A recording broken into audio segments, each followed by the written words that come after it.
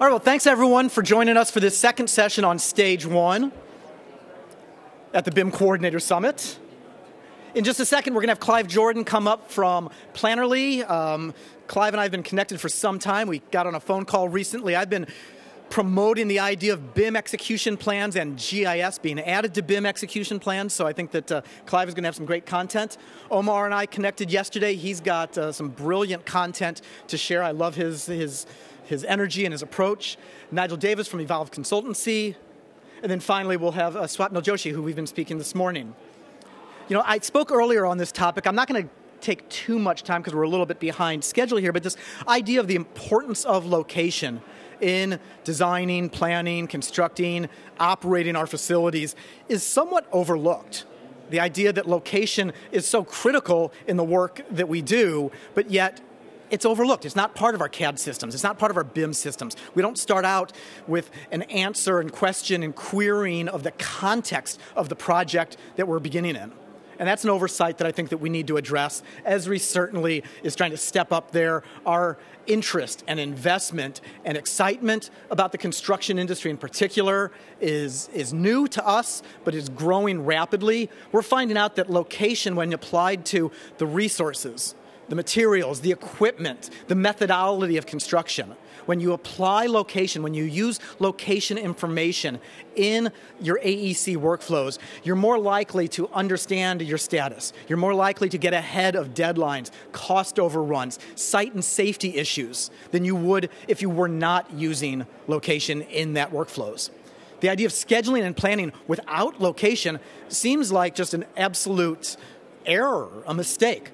How and why would you schedule resources, materials, people in an unsafe environment that construction can be if you weren't considering location?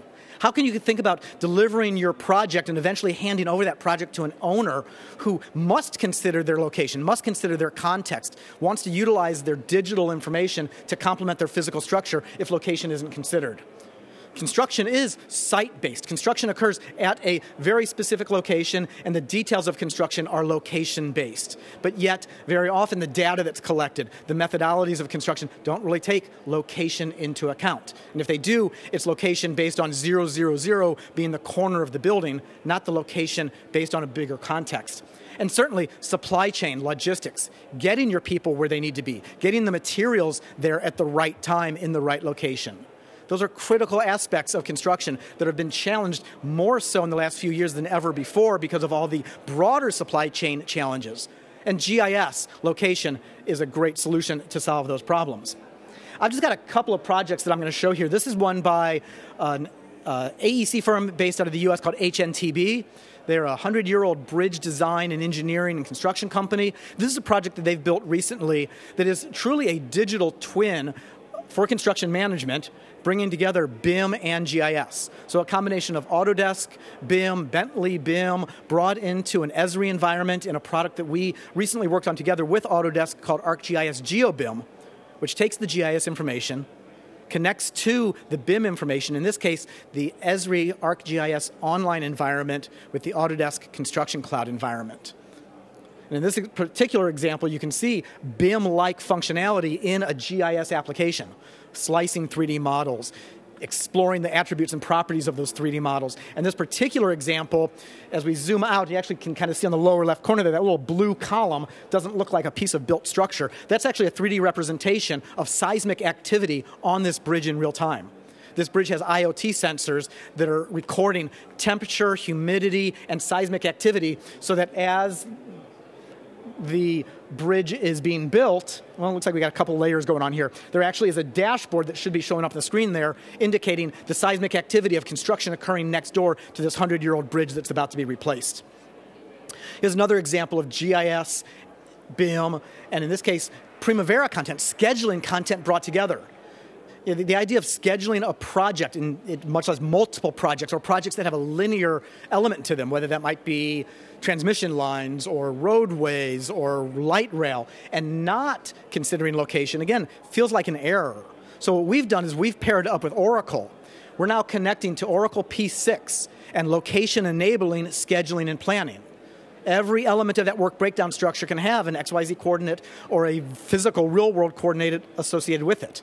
You can then track your progress out in the field using your mobile device, indicating status that feeds into your P6 system and also is represented in a dashboard with maps. So location-based scheduling is enabled now by combining GIS and traditional scheduling tools. Another element of location importance for construction management. Esri acquired a solution called SiteScan some years ago that allows for the planning, the actual execution of, and the analysis of reality capture through drones for construction sites. That data then becomes archivable in a GIS environment, which can then be delivered through web dashboards, web environments, so that the entire project team can not only understand the status of the project currently, but this information then becomes available through a digital twin environment so that one can peel back the layers and see the status of their project at any given point in time historically, but also understand the various layers of their project in real time before they start doing any further construction in the future. This is an interesting project from a small company, about 15 to 20 people based out of Massachusetts, who go out on projects. They do reality capture, they scan, they convert the scan into Revit content, then they bring that Revit content into ArcGIS Pro, which is Esri's flagship desktop product. We bring in Revit files, we bring in IFC files, we bring in CAD content, we bring in point clouds, all types of content. But in this example, you can see the BIM model in the GIS environment, and from that BIM environment, you can click on the attributes as you would be able to do in most BIM tools. But what this company has done, they've kind of taken it a step further. They've taken their BIM in GIS, brought it out onto a dashboard, and are doing augmented reality on iPads, asset management, facilities management, understanding context through the data that they created through these BIM and GIS workflows. So the ability to understand your assets, understand your existing conditions before you start constructing, start replacing anything. And again, this is a 15-person company hitting way above their weight, if you will. This is a great project. This was put together by one of our product managers who formerly was with Mott MacDonald. He took the BIM content of one of the projects on Esri's campus and built out a dashboard that includes the overview of the project itself, safety inspection dashboard, stakeholder engagements, reality mesh models, SharePoint documents embedded within. And within a single dashboard, a complete project management environment for construction, combining GIS and BIM and P6 schedule information, reality capture, so that the entire team is kept up to date, well-informed through a web browser. Again, using the tools, using the technologies that are available pretty much off the shelf. And to pick up on kind of what Lewis Watts from Autodesk talked about earlier, the aviation industry and its importance, reliance on location. Here we've got San Francisco Airport, who have built out a complete, they don't like to use the word digital twin themselves, but it certainly is. They've got all of their CAD data, all of their BIM information, all their leaseback data, all of their safety and security information, wayfinding, accessible through, in this case, there's multiple GIS dashboards, all pulling from the same data source, delivering value to the locksmiths, delivering value to the FAA who needs to understand safety conditions, to the tenants at the airport who want to understand where there might be spaces available for them to expand or move or add another store or environment. All of the utilities of the airport available, all within these single dashboards, bringing GIS and BIM together to improve operations, improve productivity, to improve insights of all of the stakeholders, in this case, of the airport. So just with those few examples, I just wanted to kind of plant a few seeds of the ideas of GIS being an enabler of BIM. BIM and GIS coming together to deliver more value to the AEC industry in general. And at this point, I'm going to be glad to introduce Clive Jordan from Plannerly. Like I said, he and I have been connected for some time. I've really admired the work he's been doing to standardize, to help inform project teams through his product and his company, Plannerly.